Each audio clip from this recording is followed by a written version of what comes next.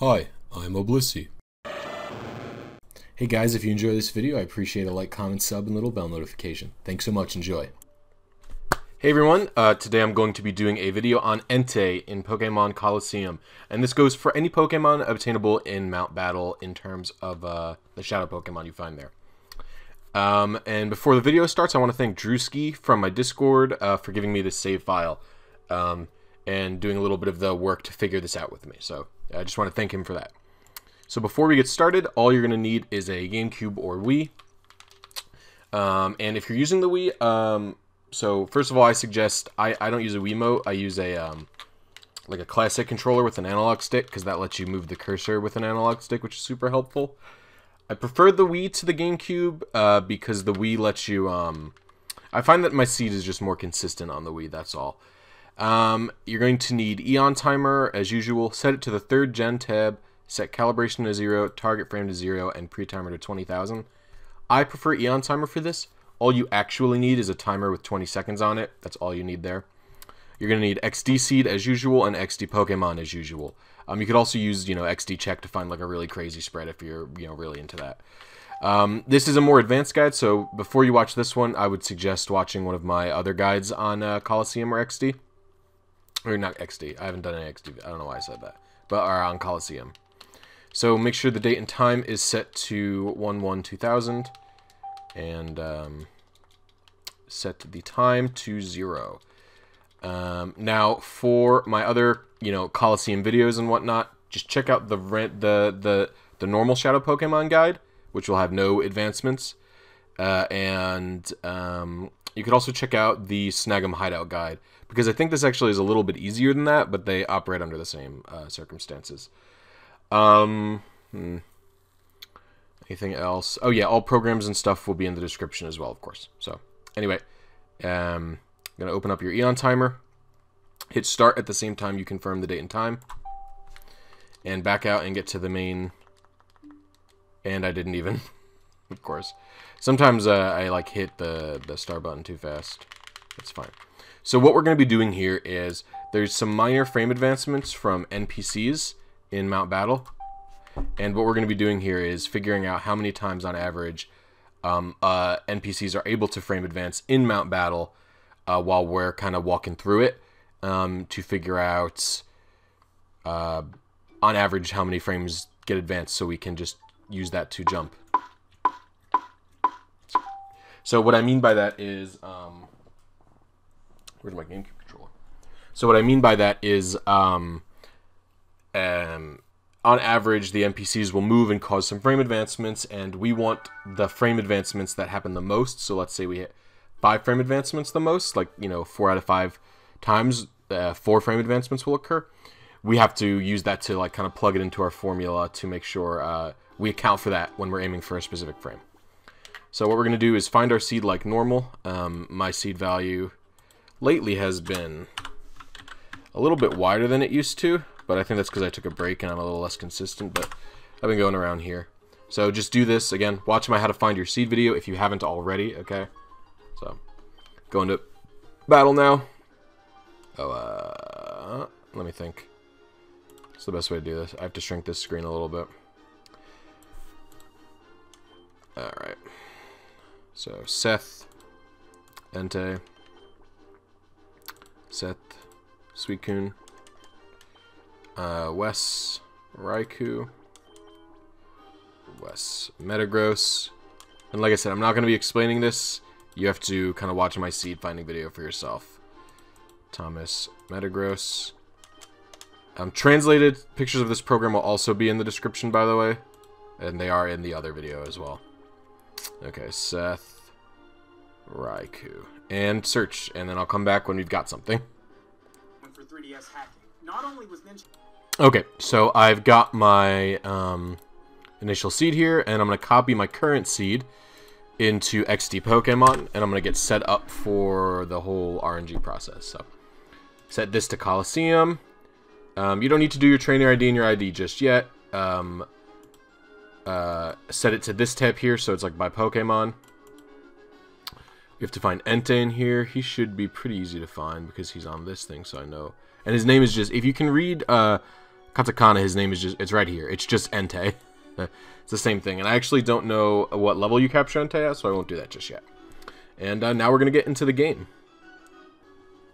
Okay, so in Colosseum, what you're going to do is just get out of here and continue the game. And you're going to run into Mt.Battle as fast as possible. So, oof. So two people just, like, I saw them both. Those are the only people who move typically, and I just saw them both take steps. So we'll see. But all you gotta do is get to Dakeem now and get into a battle. Now, it's something to note here for brevity. So, like I said, this is not my actual save file. Drewski on my Discord sent it to me, and what I've done is I've hacked a master ball into his save file just so I could make the video quicker. Normally, you won't have a master ball at this point for ENTEI. So I think it's pretty important to have like a good capture plan to be able to capture ENTEI very quickly, especially when normally that's not going to be the case. So.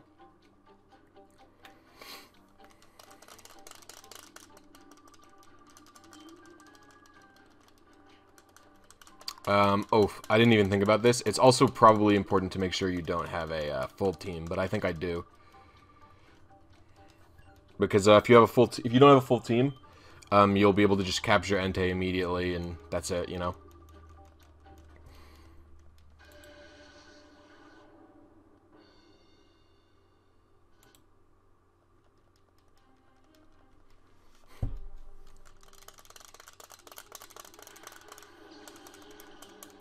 Okay, and he also doesn't start out with ENTEI as well. That's interesting. So I have to double check if I have a full team. I didn't even check. I didn't even think to check. Let's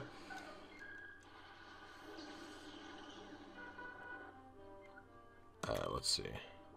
See, I have a full team. I think typically it's best to make sure you don't have that happen. So that's okay. I'll probably cut out the whole battle and get to when I capture it. All right. So ENTEI is captured, and I have to just move it along to the PC storage system.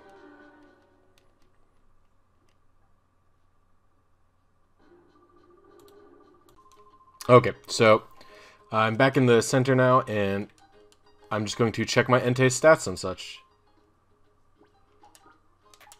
So, ENTEI's level 40, so we'll change that. Now, if you really want, in case you get multiple results, you can use the time flu you just got to check its nature to make absolute sure that you have the correct ENTEI, but you'll probably only get one result. And so type in all of your stats. It's HP, attack, defense, special attack, special defense, and speed. I don't know why it's A, B, C, D, S, but whatever. So it seems as though 12 frames advanced. Okay, so what I like to do is do like I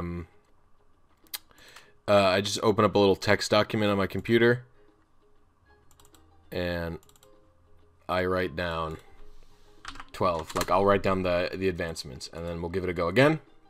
And we'll see. But first I'm going to reset and make sure my team is ready for next time. So what I'll say is the process I just did, you have to do around, you know, a few more times at the very least. I would say, like, for ENTEI specifically, because there's such a low frame advancement, I would recommend probably at least 5 attempts. But you could probably get lucky and, you know, get less than that. So, go into settings. So I'm going to show the process one more time, and then I'll show at the end how many, you know, times I decided to do. So, doing this, oops, and we just do the start. So like I said, I'm going to show the entire process once more, and then we will, then I'll just do a few tests on my own before actually doing the final attempt.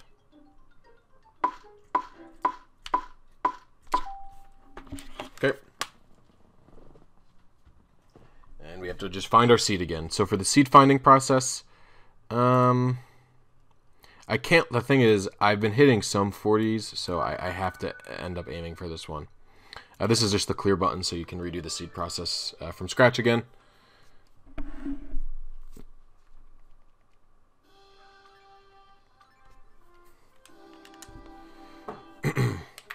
Battle now.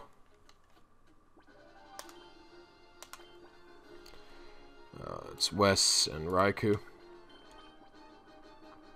Seth, Raikou. Wes, Raikou. A lot of Raikous. Seth, Heracross. Wes, Heracross. Seth, Raikou. Seth, Metagross, and one more. Wes, Raikou. Man, actually a lot of Raikou. And so I'll pause and I'll be back.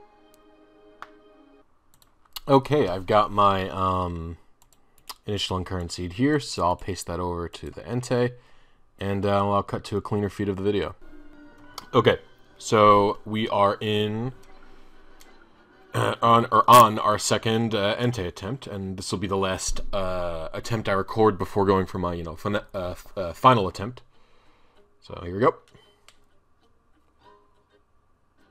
So they both moved again. That could be 12, that could be 10, not sure. You know, you can't really judge those kinds of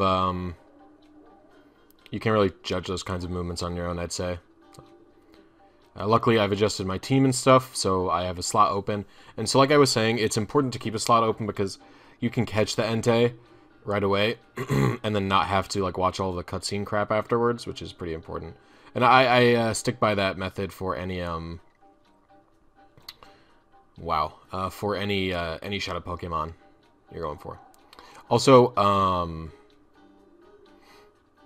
you don't have to worry about your steps and movements too much in around going up to number 10 in Mt.Battle because, let me think. There's no like NPC movement or anything along those lines. So, I think this is a funny cutscene. So there's no NPC movements while you're walking about Mt.Battle. So while you don't have to go quick, and I do encourage you to be precise with your movement and not go super slow or anything, but you don't really need to like rush or be super precise with the movement, is what I'm saying. So we just have to catch the ENTEI again. And now I've got like a pretty decent strategy down for Dakim as well. Because he's probably going to protect with Golem and... Oh, you know what? This is interesting. I didn't know he switched his Pokemon like this. Regardless, Camerup's probably going to... Camerup's probably going to protect here. Wow, that's so interesting. I had no idea he did this. Because last time, if you recall, he led with a Golem instead.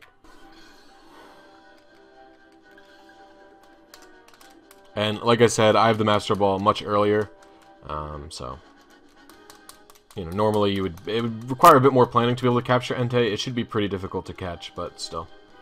Like I said, just for brevity of the video, so I don't have to spend a huge amount of time, capturing ENTEI for every second. Let's see here. Nope. Sorry. So I'll switch back to the other mode actually. Okay, so we're gonna check the Pokemon. So check ENTEI's summary here. Oh, nope, 144. 109, 84, 71, 9, 90. And calc. We got 6 that time, so we got way, way less.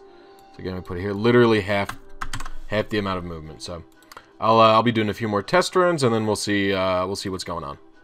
Okay, so I am ready to do my final pass at the ENTEI, so I'm going to actually attempt to go for a shiny this time around. I've been consistently getting about 10 frame advancement, so we'll see if I can, get that down. So we're going to do get our Eon Timer out and go for it. Do the usual setup situation. And hopefully, most of them seem to be pretty good, I would say.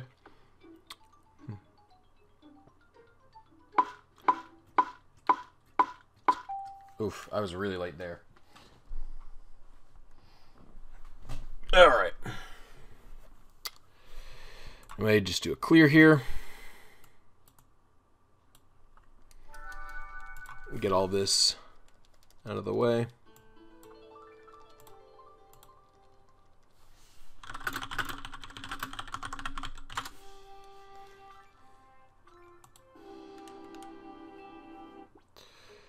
Oh yeah, I gotta shrink this down or else I won't be able to see anything. Sorry about that. Okay. Alright, Thomas Blaziken. That's not one I feel like I don't get that one often. Wes Sweetcoon. Wes ENTEI. Wes Heracross. Wes Sweetcoon. Seth Meganium. Thomas Metagross. Seth Sweetcoon. And search. And pause. Okay, with seed found, we will, continue over to the other view. Okay, so like usual, once you find your seed, you're just going to copy it into XDPokemon and paste it there. Make sure to type in your secret ID and your regular ID, hit check for shiny only, and then just search for the spread you like. For me, I was fine going with the first spread that appeared. It was a... oh man, I want to say it was a special attack inducing nature, which is fine for ENTEI in the 3rd gen. I mean, he's not really the best Pokemon no matter what you're doing, so it doesn't matter. So what you're going to do is copy your seed and take note of how many frames you have to advance and paste it there. So I'm pasting my seed here, and then how many frames I have to advance. I'm going to subtract it by the average amount I've been getting less than. And so instead of 3406, I do 3400. I'm just going to do my search, and I'm going to do these commands to advance with a 40 frame remainder. Remember, in this area you're advancing with only a remainder of 20 left, because you can't use the Shadow Pokemon menu to advance, because that would be in the overworld. So you need to have a remainder of 20, which is using the rumble function from the GameCube controller here. And so I'm just going to do that twice, and then we move on to the actual game. Okay, so this music warp at the beginning gets me every time. I don't know what happened to my capture card. I think it was because my hard drive is slow. Anyway, I have a little bit of a double speed going on here as I am climbing up Mt.Battle because I don't want to waste time. So anyway, as I said, you just go up Mt.Battle with brevity, but there's no real worry of frames advancing here, so it doesn't really matter. I saw the 2 NPCs in the Pokemon Center, which are really your only sources of frame advancement. I saw them take their usual steps, so I think I have a safe idea of how many frames I tend to advance here. And once the battle with Dakim starts, or Dakim, I don't know. Now I'm thinking Dakim.